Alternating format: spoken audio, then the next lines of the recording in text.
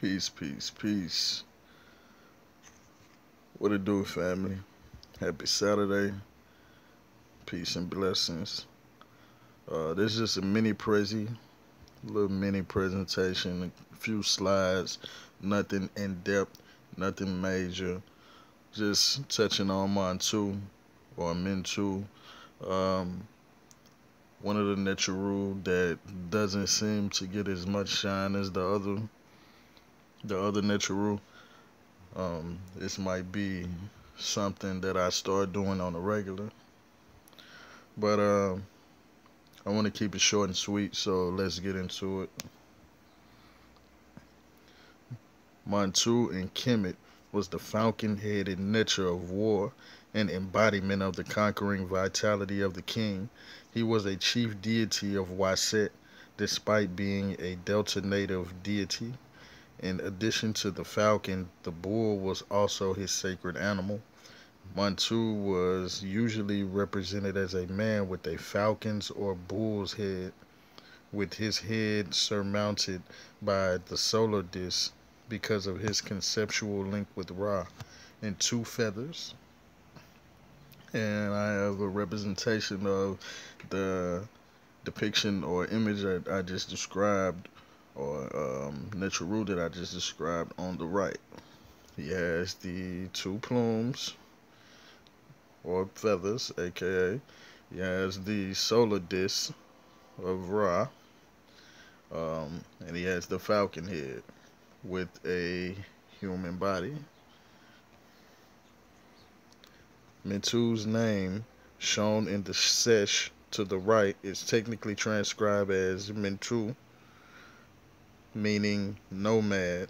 The most significant literary evidence referring to Mentu was the story of Sinue, when he was praised by the game's hero after he defeated the strongman.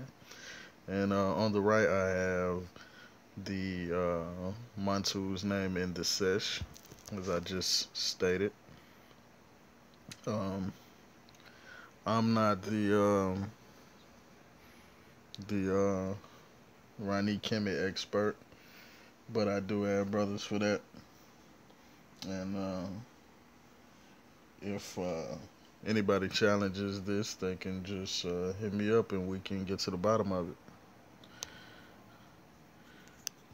Mentu originally was the manifestation of the scorching effects of Ra, the sun, and appeared under the epithet Mentu Ra. His fierce and destructive character led him to be classified as a warrior and eventually a widely revered war nature. It was thought that Mentu would attack the enemies of Ma'at, which is the principle of truth, righteousness, justice, balance, cosmic order, etc., while inspiring glorious warlike exploits. Mentu would sometimes link with Heru, and his epithet would be Heru of the strong arm. So you see Mentu um, associated with Ra already and Heru already. Let's keep going. King Mentu II. His name means Mentu is pleased. King Mentuhotep II, which means Mentu is pleased, who was from Waset, succeeded in unifying both Upper and Lower Kemet after the chaos of the First Intermediate period. As he took the throne, he moved the capital from Middle Egypt to Waset, and he chose the local nature of the area by that name, Mentu, as the chief nature. The position of Mentu as supreme deity did not last for long before Amen began to gain power in the 12th dynasty. So, Mentu was coming up, but he was quickly surpassed by Amen, which is one of the prominent deities that we all know when we think of Kemet. Mentu, however, is not. So that's why I'm bringing light to Mentu and specifically. And on the left, we have Brother King Mentu Otep II and the Cairo Museum. From the 11th dynasty onwards, Mentu was considered the symbol of the kings as rulers, conquerors, and winners, as well as their inspirer on the battlefield. The Remech armies were surmounted, and the Remech are the indigenous Egyptians. The Remech armies were surmounted by the insignia of the four Mentu from Waset, Armand, Metamud, and El Tad, all represented while trampling and piercing the enemies with a spear in a classic pugnacious pose. Mentu had several Mentu had several consorts, which that was supposed to be consorts, such as Tenenet, Eunit, and Ra'et Tawi, which is a female form of Ra. And on the right, again, I have a representation of Mentu, the falcon headed, uh, human bodied deity with the solar disk of Ra, the and the two plumes.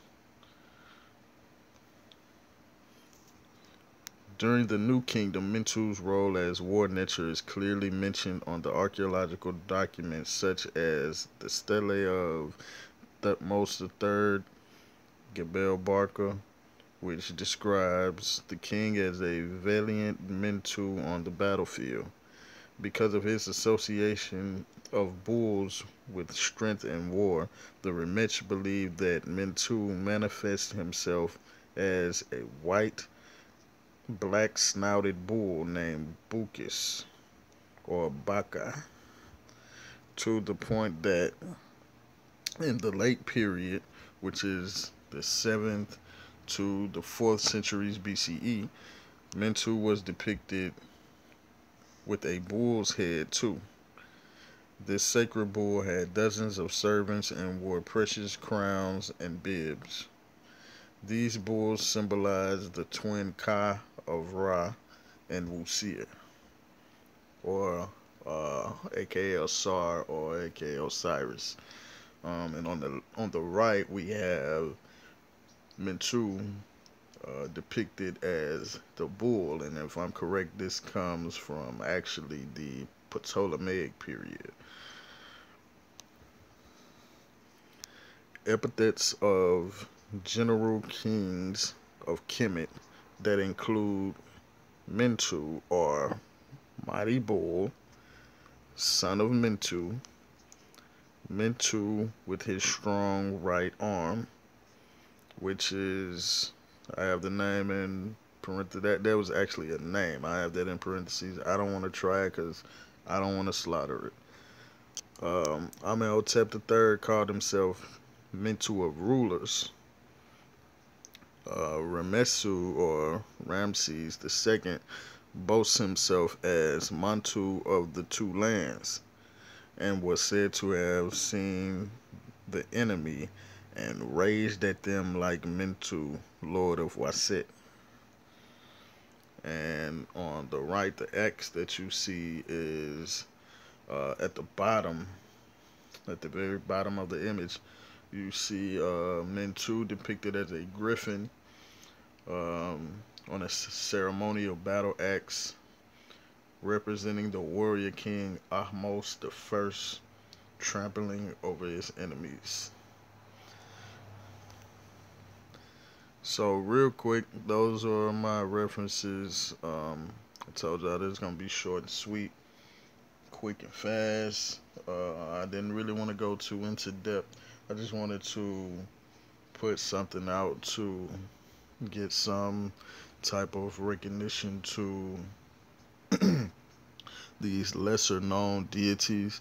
We all know deities like Amen, uh, Ra, Haru, Set, um, Geb, Newt.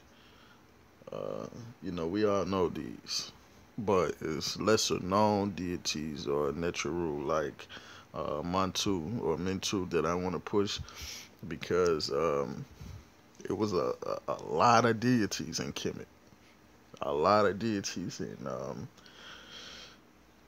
I think it's time we give some shine to the lesser knowns because they all had followings. Each and every last one of them had a following, or they wouldn't have been deities.